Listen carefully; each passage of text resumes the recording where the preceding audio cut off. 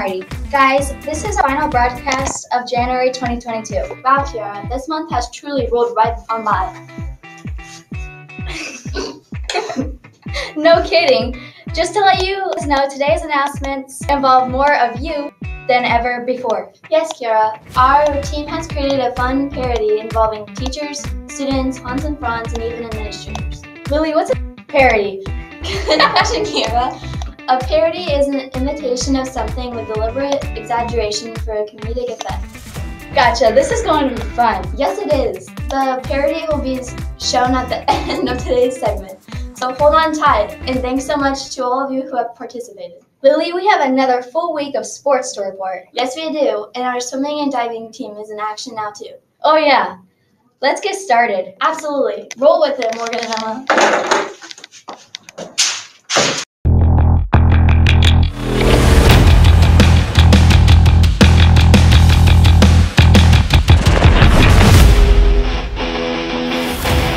Kiara and Lily. Be careful out there.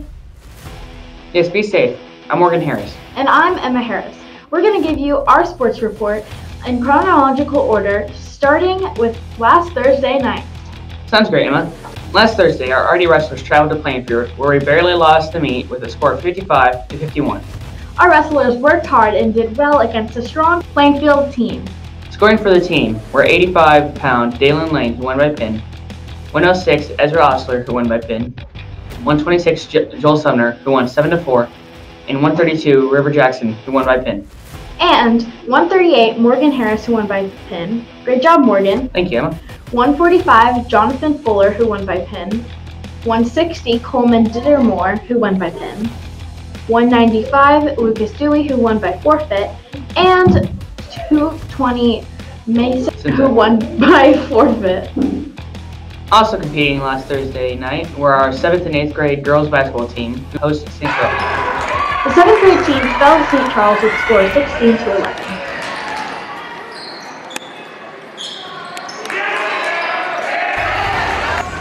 Scoring for the team were Addie Curlis with 4, Briley Hamlin with 3, Rayleigh Smith with 2, and Avea Dillon with 2. Coach Carter said, and I quote, "We did some really good things and played pretty well on the defensive end. We got better and we'll keep trying to get better each week." Our 8th grade team also lost to a tough St. Charles team. Last Saturday, our wrestling team competed in our home Artesian Invitational. Our RDs went 3-1 on the day. That's right, Emma. We defeated Indian Creek, Cascade, and Bloomington Middle School club team. We only fell short to Clark Pleasant. Our RDs had a great first swim and dive meet against Decatur. Yes, we did, Emma. Our girls team defeated Decatur with a score of 98-58. With some outstanding performances were Kylie Etter, who finished first in both the 100 and 200 freestyle. Bree Heinzelmeyer, who finished first in the 100 IM and the 400 freestyle. Ansley Hood sprinted to first place in the 50s freestyle. And Cadence Carver was first place in 50 butterfly. Kendall Etter won the 100 backstroke, and Liliana Hudson won the diving competition. Coach Angie said, and I quote, "We'd like to personally congratulate Ansley Hood and Liliana Houston for stepping up under pressure and having such a standout performance for the first time meets." Great job, ladies. Now, a report on the boys meet. Our guys fell in a close meet against Decatur with a score of 67-59. Outstanding performances were seen by Braxton Brummett, who won the 50 freestyle, and Vincent Rush, who won the 50 butterfly. Coach Angie wanted to give a shout out to Jude Ralph, who had 2 solid second place finishes, and for being such a hard worker in the pool. That's awesome! Way to go, Jude! Yes, it is. Way to go, girls and guys diving teams and swimming teams. Next, we'll be reporting on Tuesday night's wrestling meet against Paul Hadley Middle School. That's right, Emma. On Tuesday, our guys traveled to Morrisville, where we had experienced an extremely odd situation. What do you mean, Morgan? Well, we arrived to find that Paul Hadley had forfeited 6 of their matches. What does that mean? Well, a forfeit is when a team does not have a wrestler for a certain weight class. Oh, I get it. I'm here to report that 100% of our John R. Wooden team won last night against Paul Hadley in only 15 minutes time. Oh my gosh, that is crazy, yet awesome. Exactly. Well, I think that does it for this week's sports. Next, we will bring you coverage on the wrestlers' match last night against Decatur. In addition, we will fill you in on the swim and dive meet last night against Greenwood and their upcoming meets next Monday and Wednesday. Also, after a week off of games, our girls' basketball teams will be back in action against Perry Meridian on Monday night, and there will be a face-off against Franklin next Thursday. In the words of our very own John Wooden, and I quote, "A strong leader accepts blame and gives the credit." A weak leader gives blame and accepts the credit. Be a strong leader.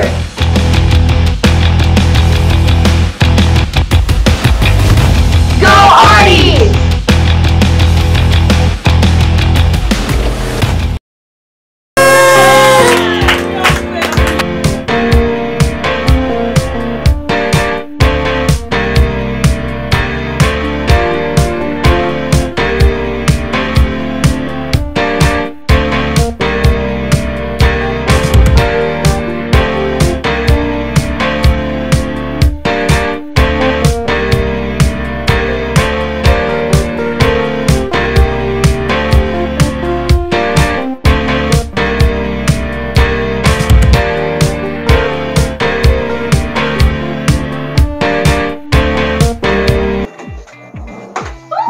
Thanks, Emma and Morgan, for keeping us up to date on what's going on in Wooden Athletics. Keep working hard, Arties.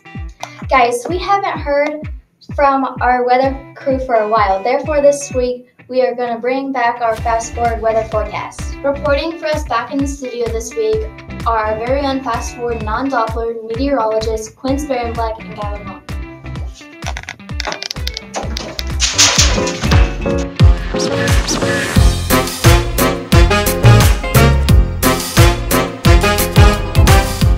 Thanks, Lily here. I'm Quinn Sparenblack. And I'm Gavin Long, and today we're looking at this weekend's weather. Gavin, I'm so glad that we got this segment back up and running, and I love weather! Same here, Quinn. For this weekend's weather, we have similar temperatures as we've experienced throughout the week. Today, we're predicting the cloudy skies and our temps to stay in about the freezing range. We will have a high of 29 degrees and a low of 17 degrees. And tomorrow our skies will actually see the sun. Can you believe that?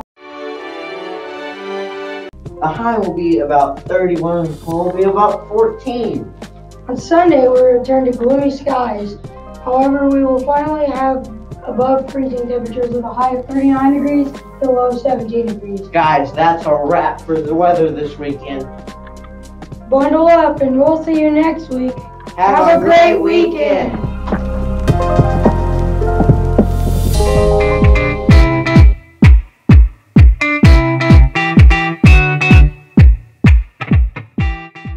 Thanks, Quinn, for the freezing forecast. Wow, we are rolling right through these announcements. Yes, we are. It's now time for our weekly news from the office. Be sure to watch to the end as the video as you all helped us create this segment. Yes, it is. A huge shout out and thanks to all who participated. Thanks everyone. And now here are Audie and Cadence to finish off our 13th edition of Fast Forward. Take it away.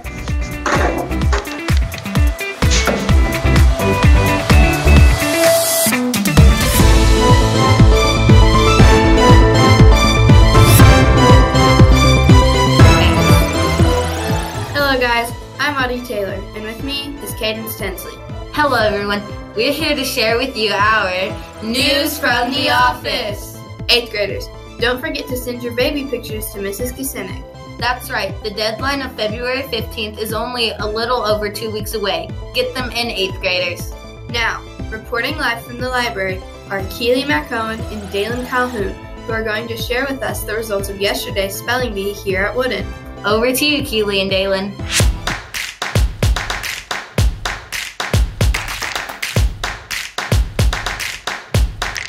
Thanks, Cadence and Audie. I'm Keely McEwen. And I'm Dalen Calhoun. We are here to report on yesterday's final round of the House Spelling Bee here at Wooden.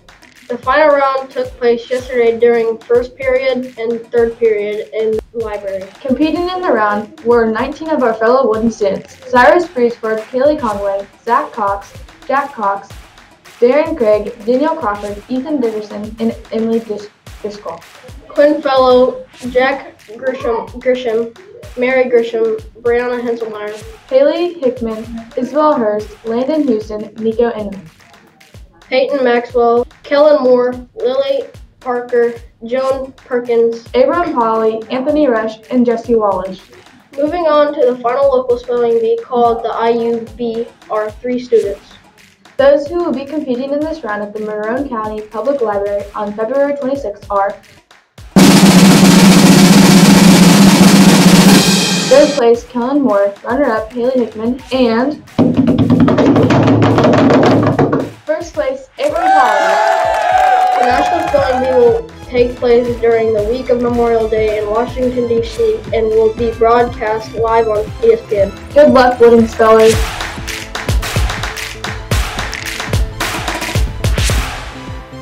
Thanks, Dalen and Keely, and good luck to all the spelling finalists.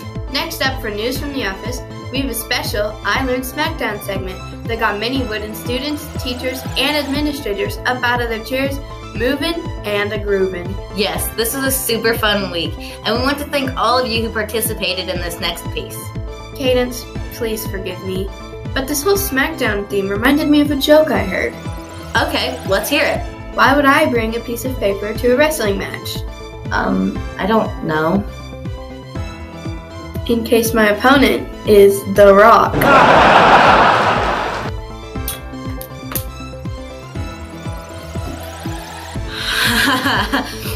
Oh, what has this segment become? Without further ado, we introduce you to our very first Fast Forward parody. Enjoy, guys. Let's get ready to rumble!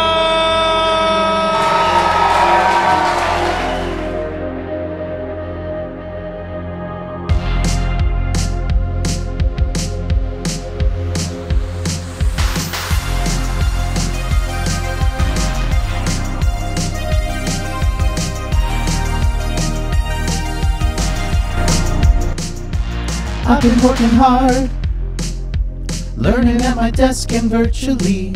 Maybe my hard work spells victory. Maybe. You know I know it all. I won't let an essay stress me out. Answers double checked, I have no doubt. Don't worry, I take my time and remember all I practice. Language arts and mathematics. I'm thinking clearly, here we go. Oh, oh, and I said, ooh, I'm gonna pass, I learned. Oh, I can do it, I will do my best. I said, ooh, I-L-E-A-R-N. Oh, working with grit, top scores are my quest.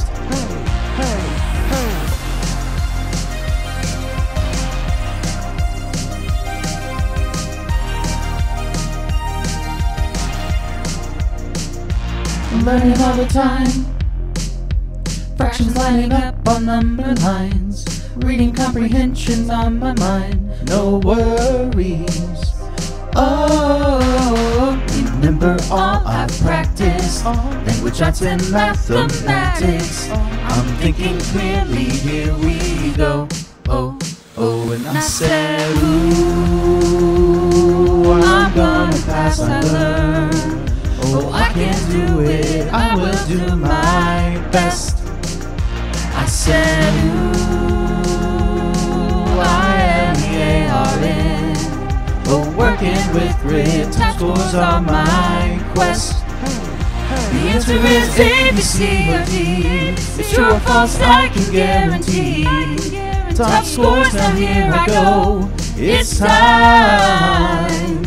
I said, ooh, I'm gonna pass, I learned. Oh, I can do it, I will do my best.